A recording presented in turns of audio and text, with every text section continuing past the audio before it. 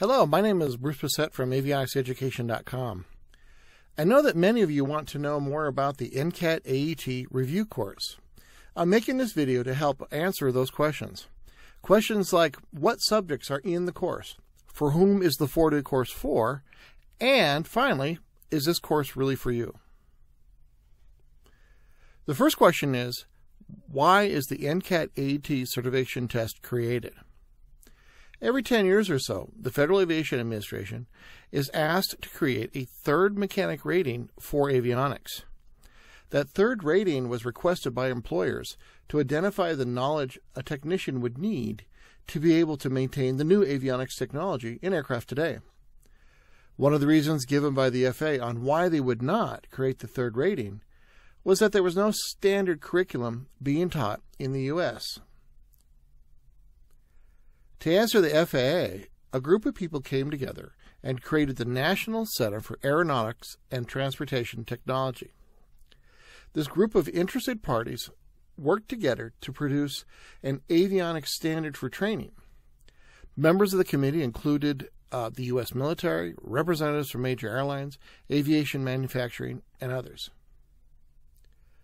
The first certification test that was accepted by everyone was called the Aircraft Electronics Technician Test, or AET. It was agreed that this first test was a basic level of knowledge an avionics technician working in aviation should have. The AET exam is divided into 34 subject areas. These can be further subdivided into 3 groups: A&P Generals, Basic Electricity, and Digital Electronics.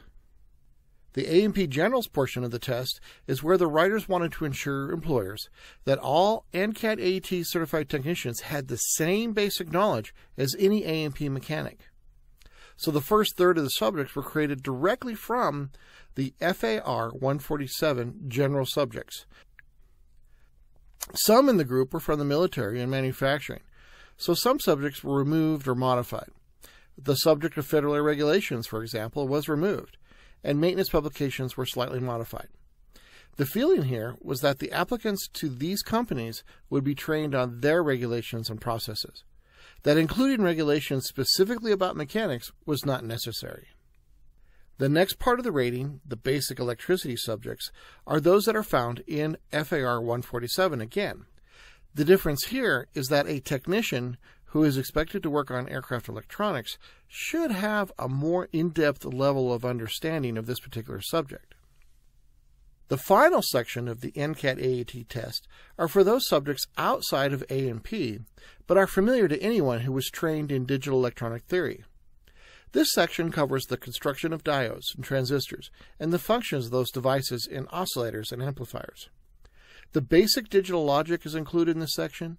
This covers logic gates and how these components are combined to create other basic digital circuits, such as flip-flops, counters, and adders. The digital section also reviews other number systems used in digital logic. The section includes binary, octal, and hexadecimal number systems. Then the last part of this section covers some basic pieces of test equipment used by all avionics technicians. These include the basics of multimeters and oscilloscopes. The objective of offering a 4-day course is to prepare technicians who may already have received some formal training in these subjects. Starting with the current A&P mechanics, most have already received 2/3 of the material covered in the AET test. The purpose of the review course is to refresh and renew, since most mechanics may have not seen this material for many years. This course can also introduce them to the digital subjects that will be included in the test. Another group of technicians this class is ideal for are those who have served in the U.S. military, particularly those who have been trained in electronics and avionics. Another group of people who would benefit from this course are those interested in obtaining the International Society of Certified Electronics Technicians, the ISCET, technical rating. Taking this review course can help take advantage of all the training you've already received, and also it provides the base information for the journeyman level CET. The really important question that's asked a lot is, why should I attend this class? Today, any education you receive is your calling card. Your education is a description of who you are, and a certificate or diploma is proof of what you know. The NCATT AET is your announcement to the world that you are ready to start your career as an avionics technician. That by earning the certificate, you have the base knowledge required to begin learning about how to operate and troubleshoot modern aircraft systems. All you have to do next is to click the link below and find out when the course is going to be offered.